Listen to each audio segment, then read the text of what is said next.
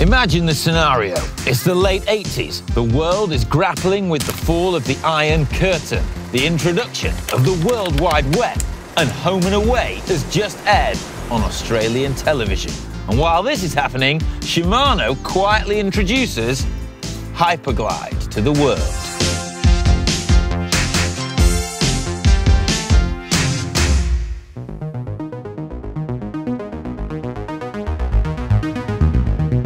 At first sight, to the untrained eye, there doesn't appear to be much difference between Hyperglide and what came before it. But if we take a closer look and zoom in, the differences, well, they become clear. Prior to a Hyperglide cassette, you had something called a Uniglide, where the teeth weren't machined, but the teeth were slightly angled and just screwed onto a free hub body. Prior to that, you just had teeth that were all the same on every single sprocket. The shaping of the teeth and the ramps isn't the only thing that's different. The way each of these individual sprockets fits onto the free hub body is totally different too. So check this out. Prior to Hyperglide, what we had is sprockets that would be screwed on to a free hub body, but this wouldn't work with Hyperglide because the position of every individual sprocket has to be perfect relative to the next sprocket. The teeth kind of all align, whereas they don't on these older cassettes. You can see, if we look at this Hyperglide cassette, the way in which this cog is positioned relative to the next one and the next one with all the ramps and stuff, it's a piece of precision engineering. Now, to solve the issue of people buying cassettes and then making sure that they align the sprockets perfectly, Shimano came up with an ingenious splined design to the free hub body. Now, splines had first come into use on the Uniglide cassettes, which featured splines and then a little threaded bit on the end of the splined free hub body so that you could then lock the final sprocket in place. But Hyperglide did need this kind of precision positioning of every single sprocket, and they achieved that with a really clever idea, but a really simple one, like many great ideas, of just having the splines, but then having one single wider spline positioned here, and that guaranteed that the sprockets could only be put on in one orientation.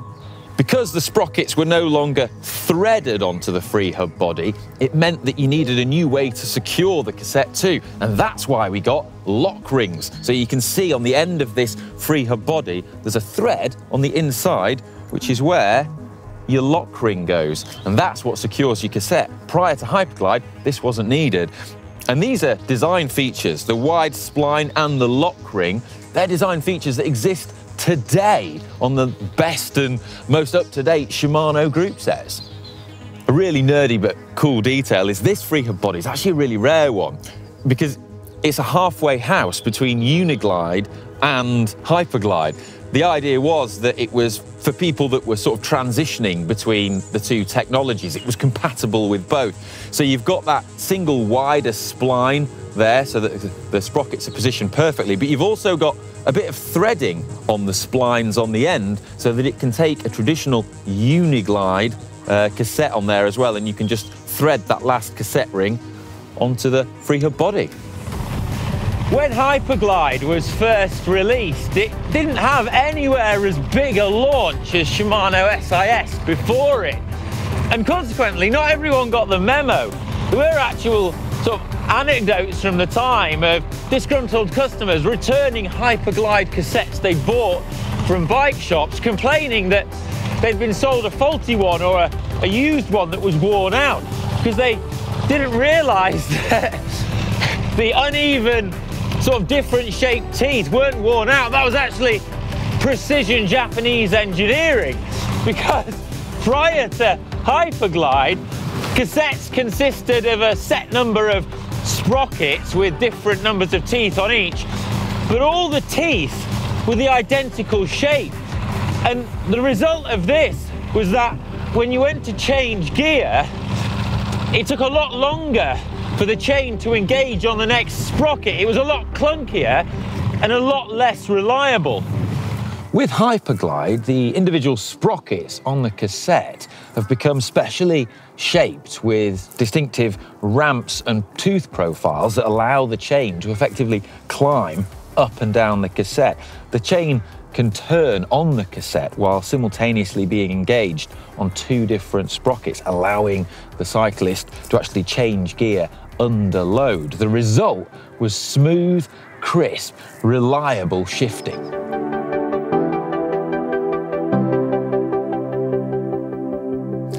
This here is a 1991 Kirk Precision of the TVM team. It's period correct. Oh, it's just a beauty, isn't it? I love like these old like retro bikes like this, and the Kirk Precision with its magnesium girder-like frame. It's so distinctive.